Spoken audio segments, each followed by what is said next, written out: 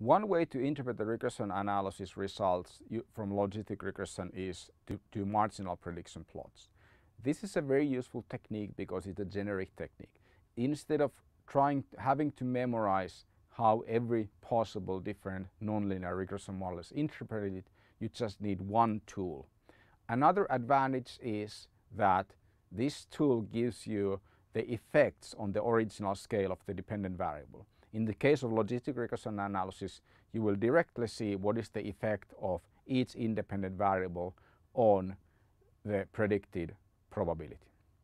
To do plotting, we need some data, and I will use the Hosmer and Levinson data. So this is from a widely cited regression analysis book, and the data are about babies born to different kinds of mothers.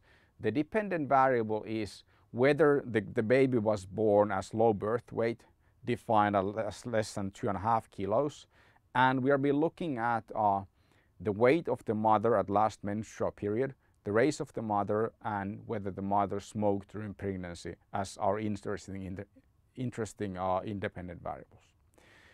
We are first going to fit a linear probability model and logistic regression model to this data. And I'm using data here. We have the linear probability model here, and we have the logistic regression model here. And the dependent variable was the low birth weight, and we can see from the linear probability model, it's easy to interpret. We get the predicted probability of having a low birth weight baby. It increases for it's 0.22 higher for black women than for white women. That is the reference category. It is 15% higher for smokers than for non-smokers. So we can directly interpret the effects.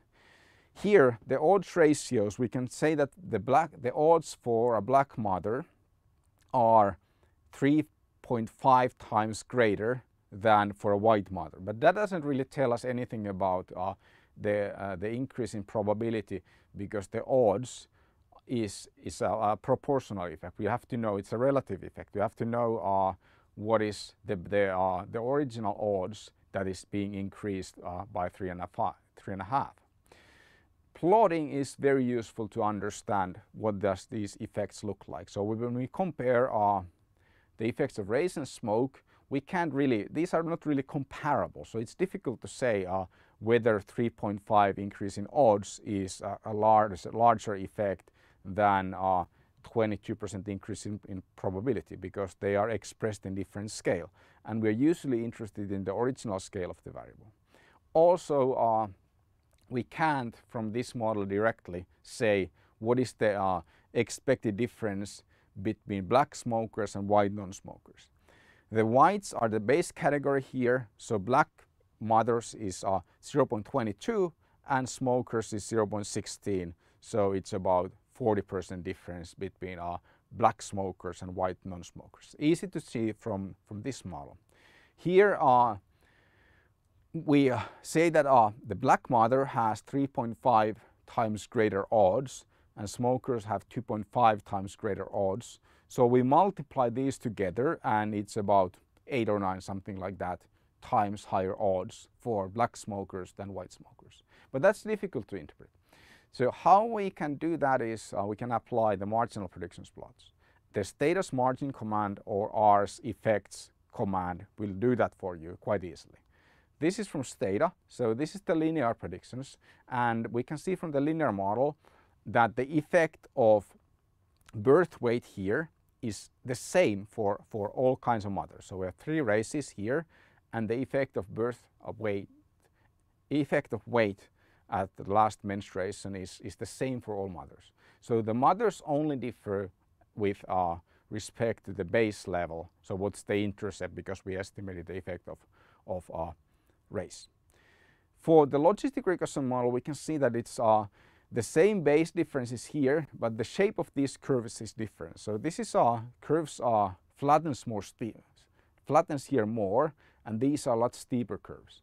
So when we have a mother that doesn't weigh much, so these are pounds, then for all races, the likelihood of having a low weight baby is large, and we can see that for all races the likelihood gets smaller, but also that the likelihood of probability actually converges here. So if you are a very big mother, then you're going to have a very big child. And which one of these fits the data better is partly an empirical question. So one way to understand which of these plots works better is to plot the data over these plots and just see which two sets of lines explains the data better. We can see here that the linear probability model predicts a negative probability for some heavy white mothers, and this model always predicts between 0 and 1, so this is statistically more appealing. But if we don't have any mothers here, so if all white mothers are quite light, then the fact that we predict implausible values when we go beyond our data is not really a problem. So this is which one of these is better. You can justify it based on theory, but you can also check empirically which one of these fits the data better. The logistic regression analysis is typically used by default because it's the safer choice to apply, but this linear probability model can be used as well as long as you don't do negative predictions or predictions that exceed 1 for any of the cases in your sample.